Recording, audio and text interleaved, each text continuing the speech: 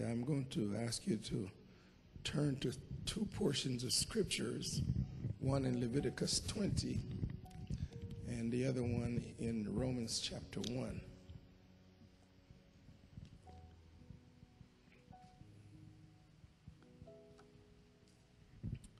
Leviticus chapter 20, verse 13. And then we're going to go to Romans 1, verses 24 through 28.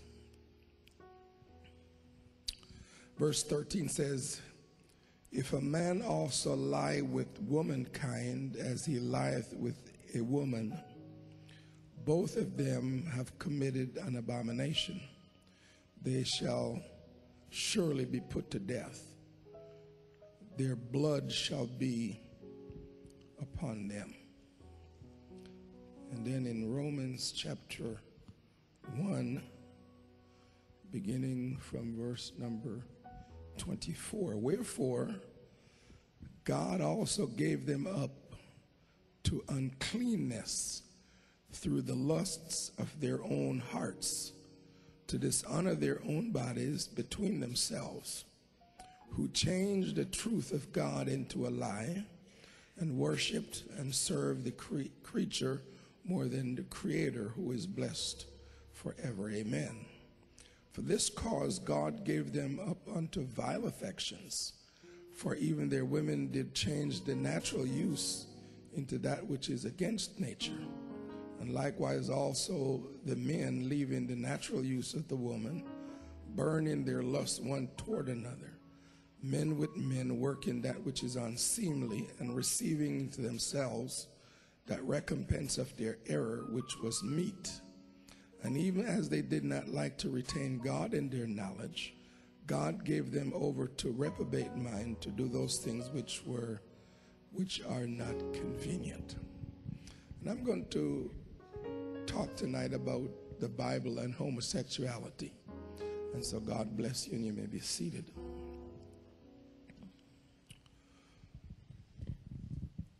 Some years ago, probably about 3 years or so, I dealt with this same subject. And over the next few months, I'm going to be repeating most of what I said back then. We do it at least once a month. This thing is really something that we cannot avoid at all. This is important because I know over the last year or so, this subject really has taken over the spiritual climate of this country. I believe that the current administration in Washington has done more damage to the spiritual fabric of this nation than any previous administration in recent history. What is called the gay, lesbian, bisexual, transgender lobby has really hijacked the direction of this country, which is very unfortunate. This is also becoming true in other countries. And what we should realize is that the end of this age is on us, and the devil has really launched an onslaught against anything that is godly, anything that is moral, anything that is right, anything that's biblical. And this country is really slouching towards Sodom and Gomorrah. And of course, we know what judgment that fell upon Sodom and Gomorrah and the cities in the plains. So we can rest assured, and we need to know that the same judgment that was given to Sodom and Gomorrah is, of course, is going to be waiting for this country. It's a very sad thing. If God did not judge this nation as he did Sodom and Gomorrah, then he would really have to wake up those people there and apologize to them. And of course, we know God is not going to do anything like that. And so we should know then that at the very in the very near future, that there is a judgment for this nation. It's unavoidable. And we've got leaders that are really taking us to that precipice. And we need to distance ourselves from anything that is unrighteousness and wickedness. And I know that it's really under the guise then of being politically correct that these God-defined people feel that we should say nothing against their sinful lifestyle and their perversion. They feel like, well, since they're perverted, everybody should accept it. However, the Church of the Living God is really not going to do that, because we have a clear teaching in the Word of God relative to that kind of sinful lifestyle. And because of that, we would be derelict in our duty if we did not sound a clarion call to this world and this nation to let them know where God stands. Because you've got many in some so-called churches that is not really going to say anything against that kind of lifestyle. Furthermore, they have been in cahoots with that. And it is because it is just those places are really man-made places. And these people are really God-defying. They're defying God, but rest assured that they will not escape the judgment of God. Just this very week, we had one basketball player who has come out and declared himself to be a homosexual. Now, I don't really care about these folk. I mean, I don't really care what he is. He doesn't have to tell me. I mean, if there's a thief in the place, they don't have to tell me that they're a thief. I'm not interested if you're a thief. Because now suppose, I mean, I've been cheating on my income tax return. It'd be foolish for me to go on television or go on the radio or paste something on the Facebook to say that, well, I've been robbing the IRS over the years. I mean, common sense would tell you that they will come after you unless you're a fool. But for people to really to come out and to declare that they're homosexual, I mean, give us a break now. We don't really care who these folks are. I don't care. And when they have this kind of things to themselves, they need to keep it someplace and not really just shake it in God's face, because you simply can't take God on and win. That is a battle you simply will not win. There's nothing good that's going to come out of that. If God is telling you don't do it, and you are defying God and really spitting in God's face, that is not good, friend. You need to keep your mouth shut and keep all of that foolishness among yourself. And when I heard some of the reaction, I mean, it was quite alarming. Some people portrayed this young man as a hero. Well, if you're going to call him a hero, then we have to redefine that word and get a new word for what we've talked about heroes in times past. Because he's no hero. To come out and say you're homosexual is no hero. You're a fool. I mean, you need to keep that to yourself. Nobody cares about you. I mean, it's not like you're somebody.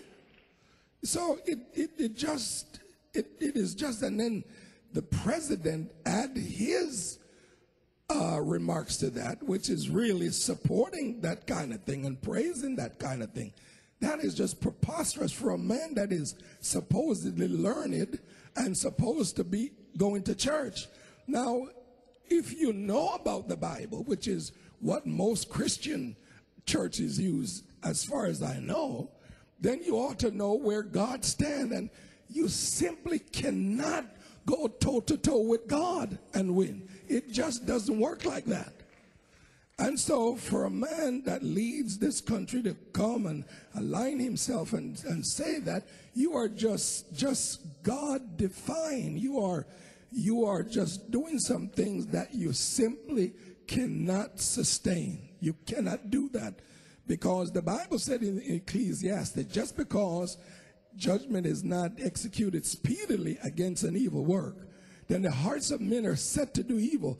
But it doesn't mean you're going to do it perpetually. There is that season of grace. The Apostle Peter said in 2 Peter, he says that the long suffering of God is working really God's mercy toward us. But that is not going to be perpetually God's mercy. There comes a time when God's mercy comes to an end. And when mercy comes to an end, judgment falls.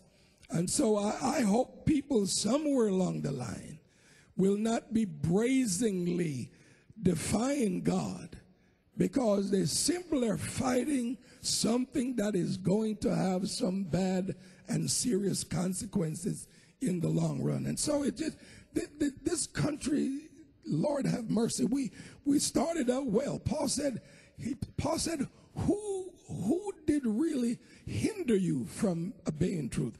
Because we had godly men that started this country, men that probably didn't have truth, but they had some godly principles.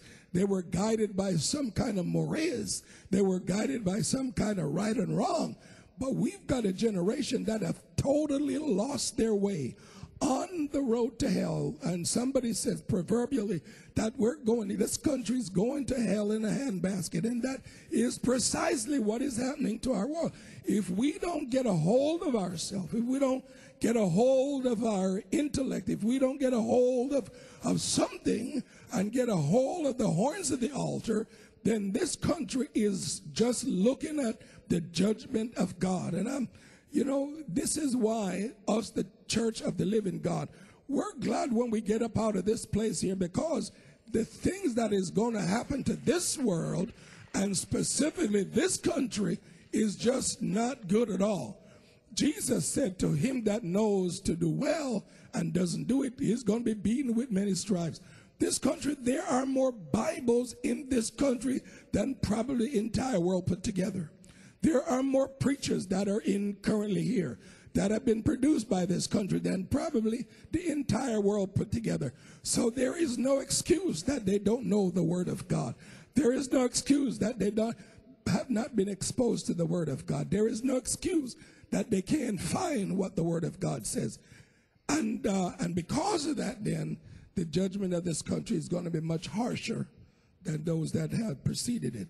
So tonight I'm going to look at three things, and I trust then that somewhere along the line it'll be indelibly ingrained in our hearts and in our mind, the thing that God has to say relative to this particular subject that is really at work in this country. Probably everywhere you go, there is some vestiges of this kind of subject, or overtly or just in your window. It's there.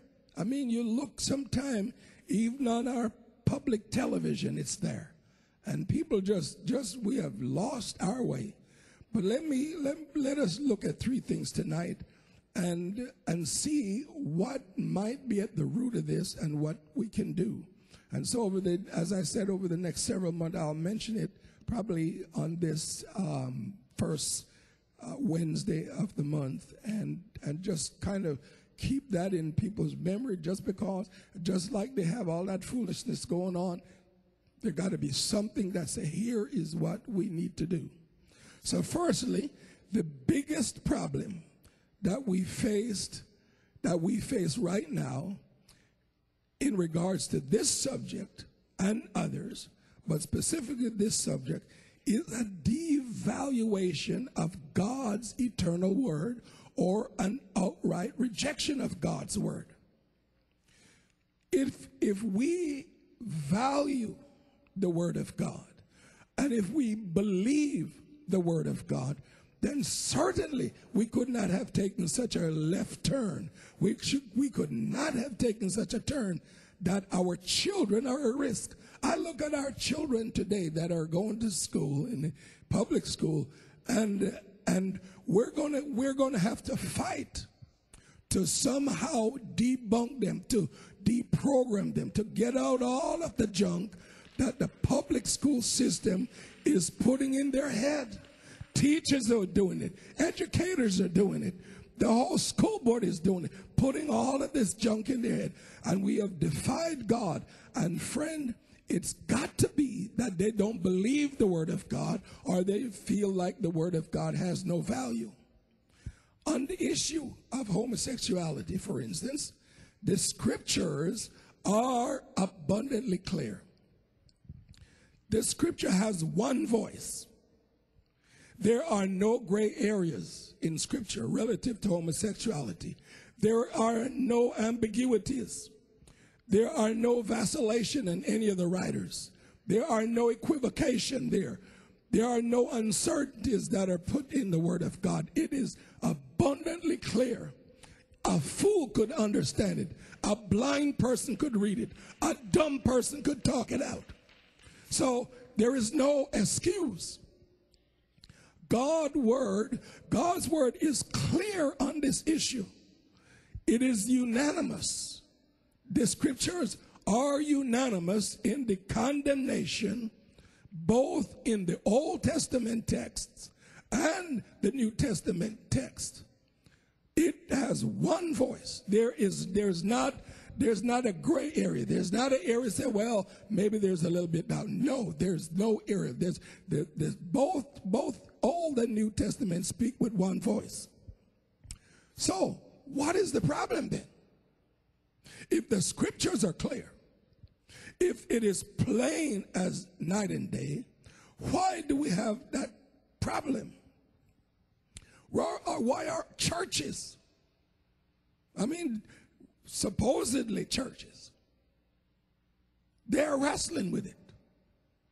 They're having their ministers and their priests openly gay and serving as clergy, as they call them. For the most part, those people say they believe in the Bible. For the most part, they read the Bible. For the most part, they say they believe in God. Well, how, if the scriptures are clear and they say they believe in God, what is the problem? If God says red and you believe God, it stands to reason that everybody should say red. Now, if you don't believe God, then you can say blue or yellow. But if you believe God, you have to agree with God. The Bible says in 2 Thessalonians, he says, we can do nothing against the truth, but for the truth. We can't suddenly change truth into a lie and then expect God is going to change. See, God doesn't change because man changed. God simply does not, cannot, will not change. He's not going to solve and say, well, I did say you shouldn't lie, but because so many people are lying, well, I think it's okay. God's not about to do that. If God said lying is wrong, it meant when you get up in the morning, it's wrong. When you go to bed, it's wrong. If you're young, it's wrong. If you're old, it's wrong. If you're fat, it's wrong. If you're thin, it is settled. So God is not about to change his mind just because people want him to be political or correct. We need to know that God is not just going to suddenly change his mind. God already has a church in the grave. If all people backslide today, God already has a church in the grave. Peter is in the church. Paul is in the church. Mary's in the church. God has a church in the ground. He doesn't really need us. His word has been vindicated by changed lives. So when all of these folks in these so-called churches are wrestling with this idea and changing and consecrating openly gay people to serve as their priest and their preacher, they have lost their collective minds. They have gone out of the way. They have become enemies of God. They may say they're still preachers. They may say they're still priests, but they are enemies of the living God. God has a fight with them. God is going to wrestle with them. And friend, that is a fight they cannot win. They're not going to win that fight. They can't win that war. They're going to lose that battle. If you're going to try and defy God, well, I'll watch. I'll just sit back here and watch who's going to win. You know, because some folk think they're real smart. Some of these folk graduate from Harvard and Yale. Oh, you're smart. The pointy head, the geeks, they feel they're smart. But you're not smarter than God now. Let me remind you who made who. So, what is the problem? If God has declared his mind, why are preachers, why are priests, why are religious leaders wrestling with this idea? The simple reason is they have devalued the word of God. They say gray doesn't mean gray anymore. Black doesn't mean black anymore. White doesn't mean white anymore. Well, I know God said that, but God was kind of drunk. He had taken a little bit of drugs. He had maybe smoked marijuana. He'd probably taken a hit of crack. And so he wasn't really thinking straight. But here is what God means. Friend, stop. God's word need to be valued. David said, more to be desired are they than gold, yea, than much fine gold. They are sweeter than the honeycomb. He says, moreover, this Psalms 19, moreover by them is thy servant warned, and in keeping of them there is great reward. So we should not devalue the scriptures of God, the scripture that God has left for us, that he's preserved, because they're infallible, they're inerrant, and they're inspired.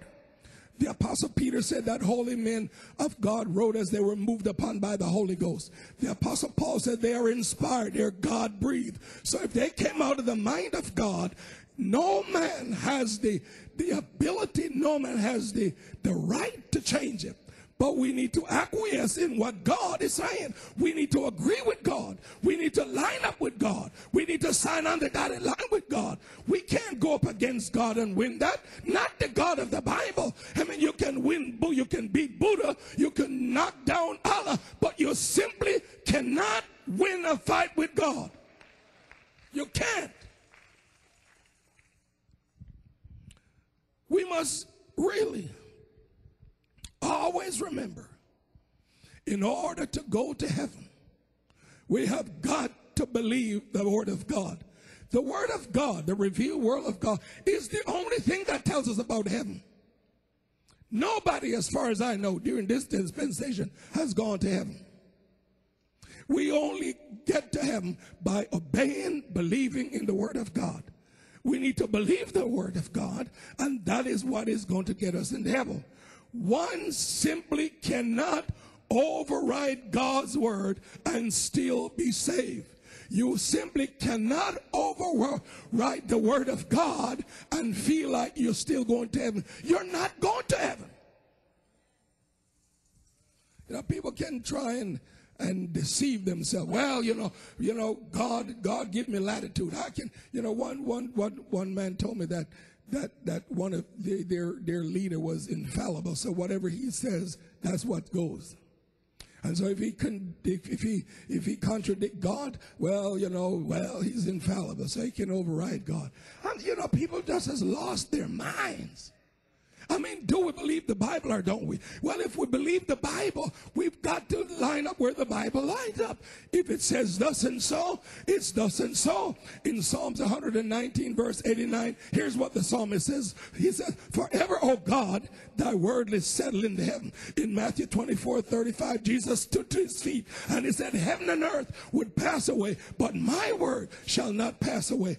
The Apostle Paul in Romans chapter 3, verse 4, he says, what if some did not believe? Does that make the word of God of none effect? He says, absolutely not. Let God be true and every man a liar. James chapter 1 verse 17 says that with God there is no variableness or shadow of turning. So with God there's no change. The writer in the Hebrews chapter 13 verse 80 said, Jesus Christ the same yesterday, today, and forever.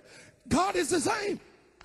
In Malachi chapter 3, the Bible said, I'm God, I change not. So we simply cannot let God be like a yo-yo. The scripture doesn't portray God as a yo-yo. And let's not have a yo-yo God. The apostolic God is a God that is solid, doesn't change. He's like an iron bar. You can't bend him, can't shape him, just have to accept him. So church leaders, I'm not sure what they're thinking. Our church leaders, are those guys, those supposedly priests, I mean, are they on cheap drugs? I mean, if you have the real stuff, at least after that wind out, at least you're back to your real mind. But this cheap drugs is killing them. They just lost their minds. I don't know what they're mixing it with flour or vinegar or what. I don't know what they're mixing it, but they're mixing with something that has gotten to their mind and has done something to their mind. I mean, men who say they're men of the cloth, you know. That's what they call themselves. And I don't know what that means, men of the cloth. Cloth, I mean, they need to be buried in. You know, they wind them up and bury them. That's what that cloth is, because they've lost their minds. Unbelievable. But when people begin to devalue the word of God, then that's what happened. They will set aside God's word and then put in their own findings and put in their own postulation, put in their own thoughts and own ideas. When they start to say, well, you know, God said that, word of God said that, but really that's not what God meant. Well, how do we know what God meant if it's not in the word? Are you going to change it at any time you feel like? I mean, that's just foolishness. But wasn't this the same kind of mindset that upset our Lord when he was here? If you look quickly in Mark's Gospel, chapter 7, beginning with verse 6. Jesus got real upset with some of those leaders. He answered and said unto them, well has Isaiah prophesied of you hypocrites, as it is written, this people honors me with their lips, but their heart is far from me. Howbeit in vain do they worship me. And you notice now, he didn't say they weren't worshiping him, but it was in vain. In vain do they worship me, teaching for doctrine the commandments of men, for laying aside the commandment of God. And that is precisely what these priests and leaders are doing. Laying aside the command of God, you hold the tradition of men. I went to visit one priest some years ago. Had a church on Nebraska, and in talking with him, I wanted to try and learn what was it that governed that church. What did they use to run that church? What did they use to guide that church? What were the principles? Where did they find the principles and law that ran that church? And to my surprise, that priest said, well, in this church, two things run it. It was a Roman Catholic church. Said two things run it. First, tradition. And then secondly, scriptures. And I was kind of, I mean, you apostolic would never ever say that, even if they were sleeping. Apostolic always appeal to scripture. But he said tradition and scripture were the guiding principle in that church. So I said, no. What happened when there's a conflict?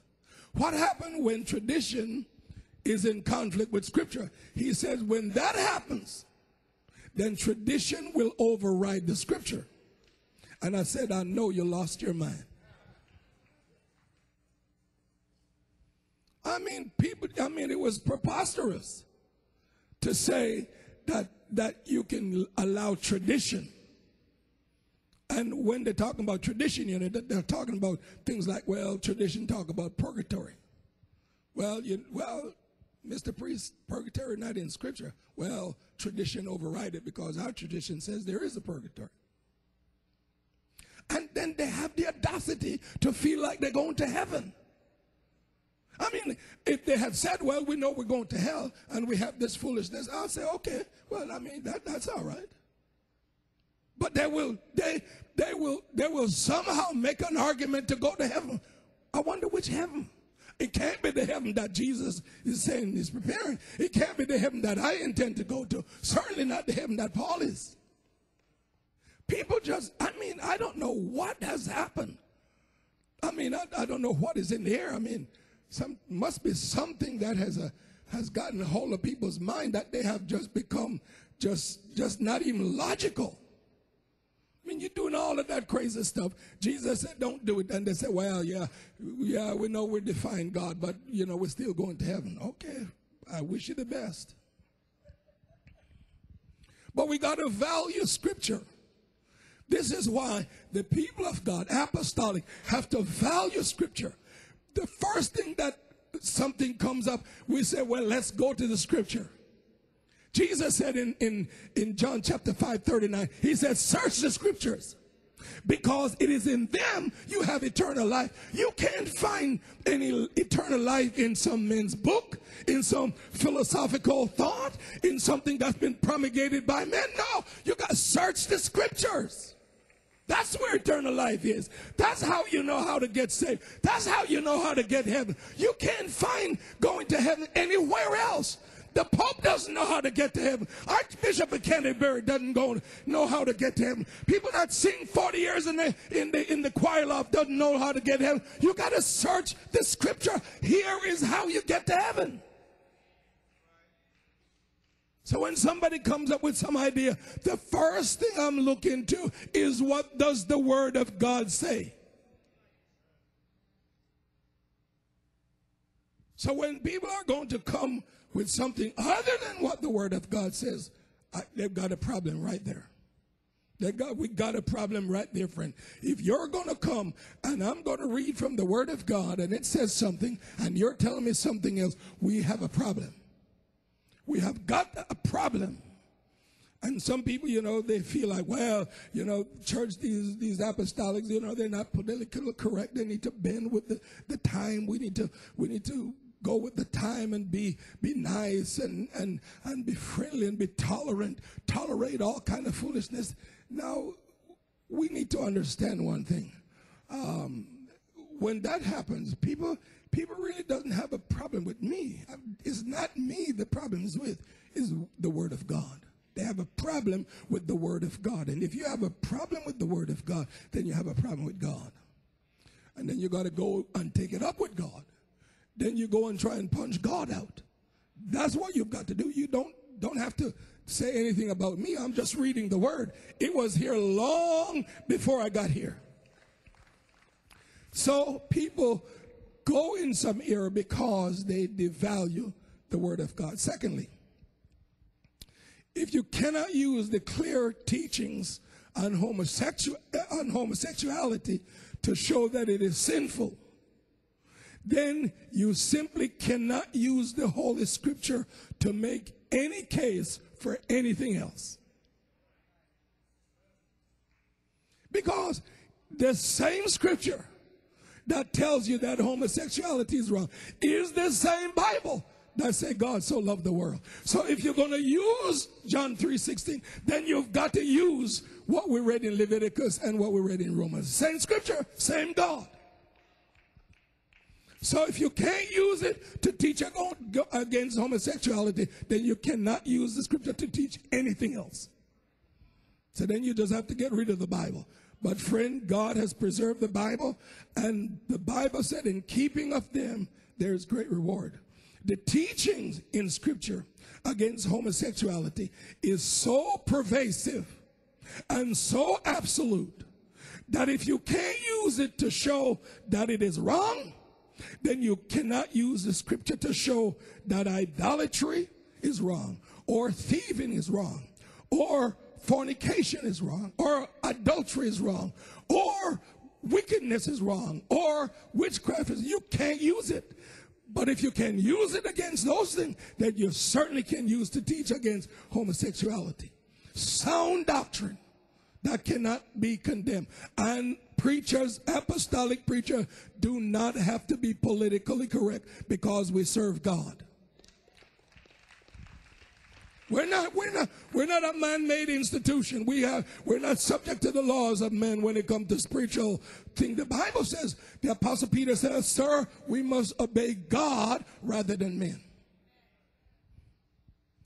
The teaching against homosexuality is one of the core value scriptures.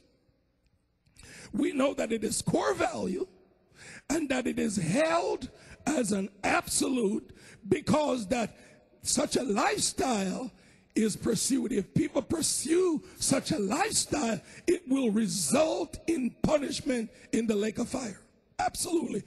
There's no doubt about that. If they pursue a homosexual lifestyle, hell is the ultimate destination. There's not a shadow of doubt in my mind, or in the scripture's mind, or in the real church's mind. If you live like that and don't repent, then you're going to end up. You can tell me you were born that way, and you can accuse God for making you that way, but it's still not going to stand up in the court of God's law. Not going to. And if you pursue it, then hell is going to be your portion. Now, the Bible said that God is opening his hand to every man to repent, so that the liar, the thief, the whoremonger, the proud, all of those have a chance to repent, just like the homosexual, because they're all sinful lifestyle. However, in the book that we read in Leviticus, it brings it up a notch relative to homosexuality. Not only is it wrong, not only is it sinful, but it's an abomination. And friend, when you get to abomination, you have crossed the line. And people simply need to change. When we look at Paul's discussion in part of the text that we read, he begins it in the 18th verse. And it really is a discussion that centers around homosexuality. He said the wrath of God is revealed against it. Why is God against homosexuality? Why is he so adamant? Why is he so adverse against it? I mean, even aside from logic, because now, let us just be logical for just 1 minute. Suppose now Adam was homosexual. What would happen? And then suppose Cain and Abel and Seth that replaced Abel, suppose they were homosexual. Suppose those homosexuals out there now, suppose their mom and dad were homosexuals. You know, I mean, just out of plain logic will tell you that homosexuality is a deviant lifestyle. You can't, there is not one argument that will remain plausible, because there's no sense in it. People need to know that it's simply a deviant and wicked lifestyle, and we've gone that way, but God will repent. So all of them need to come before God in contrition and in repentance. Say, God, we have been wicked and estranged, but we're asking for pardon. Simple as that. Because logic, you cannot use logic. Human species would have been extinct. And maybe, you know, in a sense, well, I shouldn't say maybe it would be good if we were extinct. You won't want that, but at least they would be extinct. But you know, there's no good, logical, plausible reason to even feel like it's something that is good, because there would be no. How would you procreate the species? How would you multiply? The Lord's command to Adam and Eve was be fruitful and multiply. Now, how could he say that to two men? I mean, wouldn't God be stupid if he had Adam and Steve? Say it was Adam and Steve. Okay, Adam and Steve, go on, be fruitful. Well, how is Adam and Steve going to be fruitful?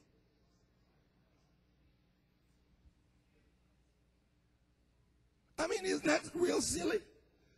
Some people just degenerate into being silly that they're just, you just have to shake your head and walk away, because if you answer them, you become a fool. Because the Bible says, if you argue with a fool, you become a fool. So just shake your head, scratch your head, and just walk away. There's no point in even saying anything.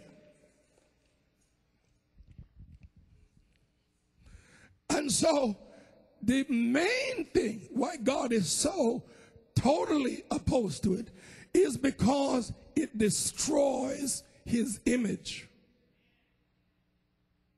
Homosexuality destroys the image of God. It's a clear choice, I believe, that people make. God did not make them like that. I mean, it would be the same thing as arguing that if you're a crack addict, that God made you a crack addict. So, well, I can't stop. You know, when you say you can't stop, I bet if they lock you up in a room by yourself, you'll stop.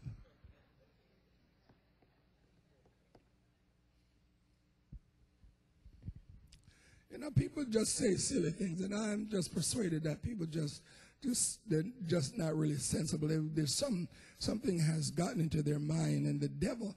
Now, the Bible says the devil is the prince of the power of the air now. And so the devil has all kind of stuff in the air, and people just buy into that. And they go into some area that the devil has, as it were, put them in, and they just lost their mind. When God looks at a man and a woman, he sees his image. That image is absent with two of the same. So when God made Adam, you need to know that Eve came out of Adam.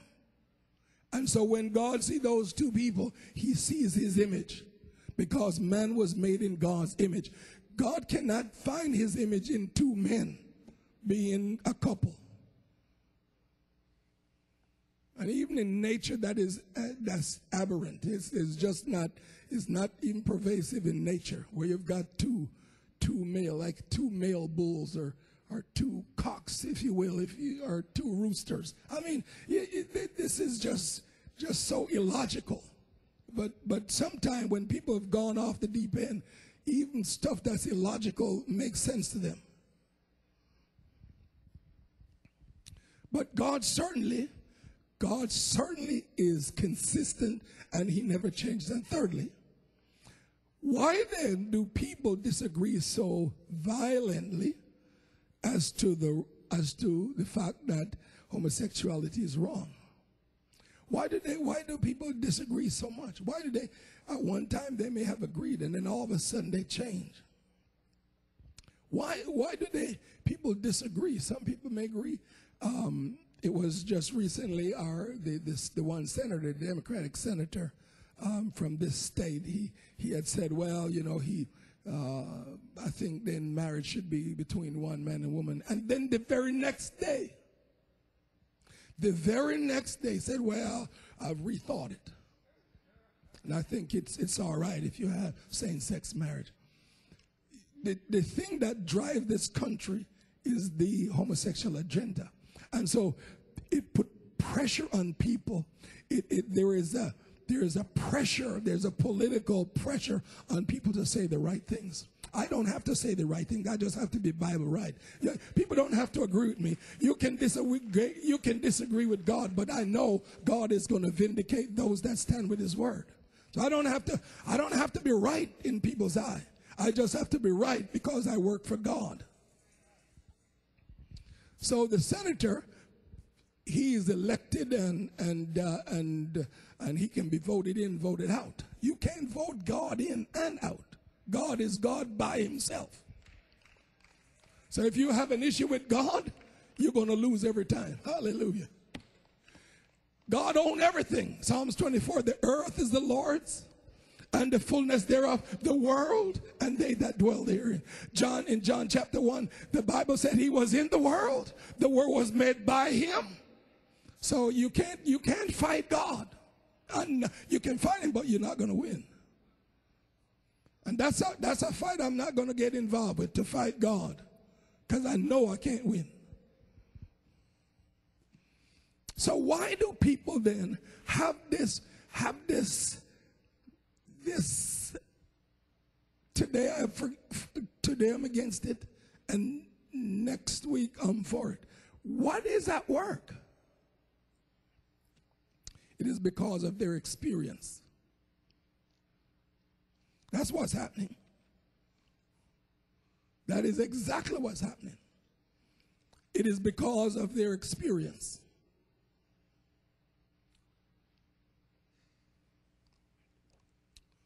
You think about it. It's because of what they've experienced. They're not using scripture. They're not using scripture because if you use scripture every time, it's going to be wrong. So they're not appealing to scripture. They're not ready to read what the Bible says. But it's because of their experience. How so? They know someone that is a homosexual. They have a relative that's homosexual. They have a daughter or a son that's homosexual. They know a neighbor that is homosexual. So all of a sudden, well, I don't know if it's, no, I don't think it's wrong. Just because the kid's homosexual. Well, do you think God is wrong then? I mean, somebody's got to be wrong. Because it was wrong last year. It was wrong 2,000 years ago. It's wrong today. It doesn't change. Wrong is wrong. And right is right. So if the senator had believed it was wrong a couple of days before and then all of a sudden he's changed, what do you mean truth can change? I mean, truth not absolute anymore. Truth is just situational. Truth can be good today and bad tomorrow. Well, no.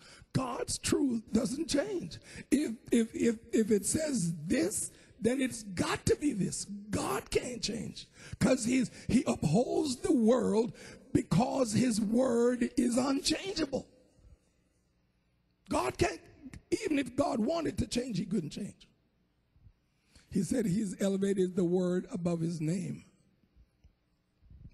And so the reason why people change is because of somebody they know who's come out and said they're gay. And all of a sudden, when your kid said come out and said they're gay, then you don't want them to go to hell, do you? So I said, oh, it should be fine. But just because you said it's fine, the word said it's wrong. So what you said has no relevance to heaven or hell. Your word doesn't amount to a raw pin or a hill of beans. Your word is like garbage. Don't matter. But God's word that said it's wrong is always there. If God is against it, then friend, we better be against it. And so what's the answer? We must reach out to those that are lost. We must reach out to the homosexual. That's how you need to tell them that's wrong. Don't be in coots. Don't say it's okay. Tell them that it's time to change. Tell them that God loved them. Tell them that it's time to get right with God. Tell them that God can get that spirit off of them. Don't tell them it's okay. Don't tell them it's right. Don't tell them they're okay. Tell them that it's wrong. Don't start a church for homosexual. Tell them they need to come to the real church. I would want to see them here. I want to get them to this altar. We pray that demon out of them and get them on the track to recovery. That's what we do. Because Paul says in 1 Corinthians chapter 6, verse 9, Paul lists several things that were sinful. And he says, know ye not that the unrighteous shall not inherit the kingdom of God? Be not deceived, neither fornicators, nor idolaters, nor adulterers, nor effeminates, that's homosexuality there, nor abusers of themselves with mankind, same thing there, nor thieves, nor covetous, nor drunkards, nor revelers, nor extortioners shall inherit the kingdom of God. Verse 11, but such were some of you, but you're washed. So God can wash the homosexual. They were homosexual in Corinth, but God washed them. There were homosexuals that were in that church, but God cleansed them. You're washed, you're sanctified, or set apart, but you're justified, having new standing in Christ, in the name of Jesus, by the name of the Lord Jesus, and by the Spirit of God. So God can separate them from sin. He can give them, he can wash them, he can give them a new standing. But he's not going to take them to heaven in that way. They're not going to heaven. Heaven and earth would pass away. I don't care what your friend is. I don't care if it's your mom or your son or your daughter. Homosexuality, if you practice that, hell is going to be your portion. There is no if or but. There's no gray areas. Just because it's your friend doesn't make it right.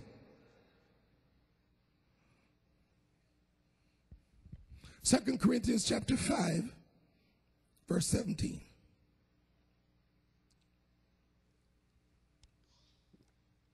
Therefore, if any man be in Christ, he's a new creature. All things are passed away, and behold, all things become new. God can take the tattered life of lying, of drunkenness, of homosexuality, of witchcraft working. God can take that life and turn it around.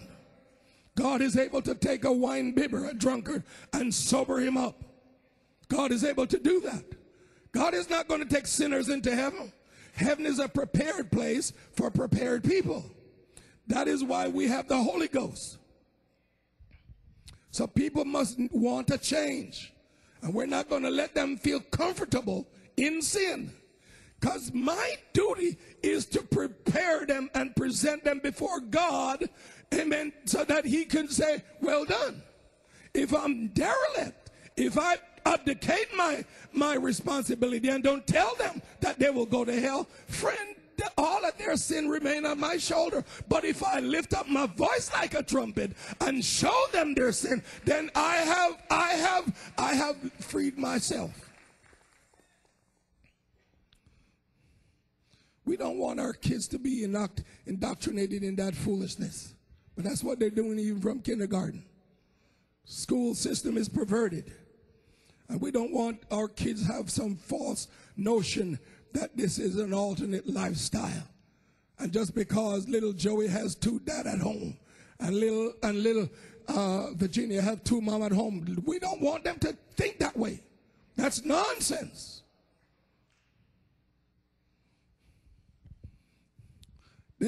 Our children must know that homosexuality is a deviant and wicked lifestyle that has to be repented of. And they need to know if they live like that, and if their friends live like that, that in hell they're going to lift up their eyes. There's no if and but about it, friend. This is why I'm not about to let people feel good in sin. If we are in sin, it's time to get.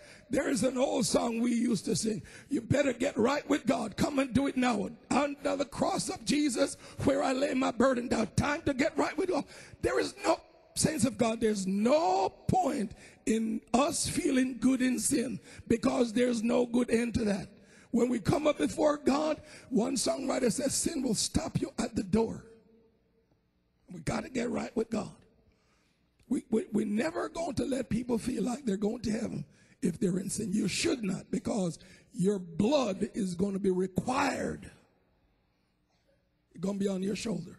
So never let people feel doing wrong that they are going to heaven. You need to lift up your voice. Why did you think they crucified Jesus? Because he testified their works were not good.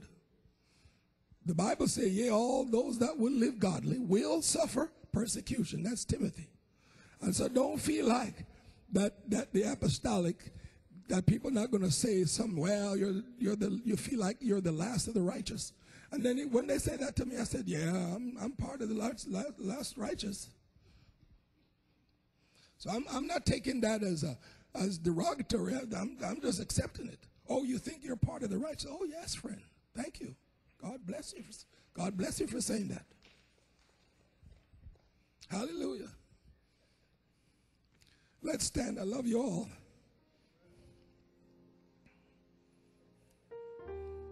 We need to be resolute on this thing. We need to, Scripture speak with one voice. We love those that are outside. We want them to get right. We love those that are away from truth. We want them to get truth. We want them to embrace truth. We want to love God.